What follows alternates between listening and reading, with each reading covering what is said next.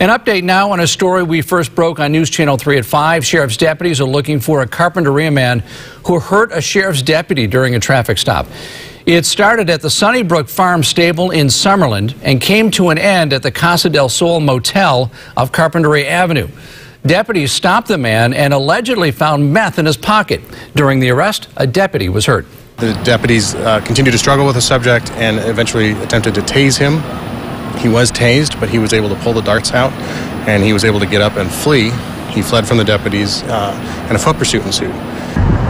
Now, the deputies believe a friend picked up the man in a gray Honda and then just took off.